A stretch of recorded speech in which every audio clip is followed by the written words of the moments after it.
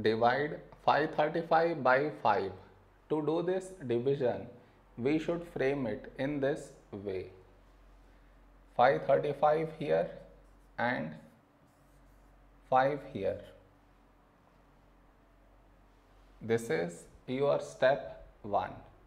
Next, here we have 5 and here also 5. When do we get 5 in 5 table? 5 ones 5. Now we should subtract, we get 0. After this, bring down the beside number, so 3 down. Now here we have 3 and here 5. 3 is smaller than 5, so we should bring down the second number. And the rule to bring down second number is we should put 0 here. Then only we can bring this number down. Now 35. When do we get 35 in 5 table?